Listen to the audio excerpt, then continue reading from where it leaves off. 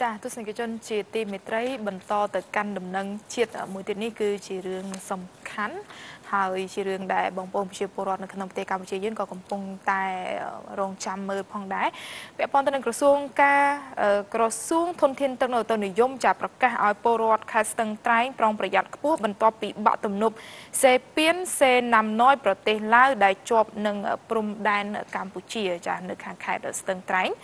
จากក្រសួងធនធានទឹកនៅទៅនិយមកម្ពុជានៅល្ងាចថ្ងៃ24កក្កដាឆ្នាំ2018បានចេញប្រកាសព័ត៌មានទាន់ហេតុការណ៍មួយ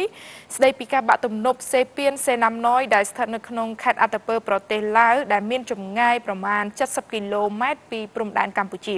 ក្រសួងធនធានទឹកបានបញ្ជាក់ថាទំនប់វារីអគ្គិសនីមួយនេះមានសមត្ថភាពស្តុកទឹកប្រមាណជា5000លានម៉ែត្រគូបនិងអាចផលិតថាមពលអគ្គិសនីបាន410មេហ្គាវ៉ាត់ហើយទឹកដែលហូរចេញពីតំបន់នេះនឹងត្រូវហូរចូលមកទន្លេសេកុង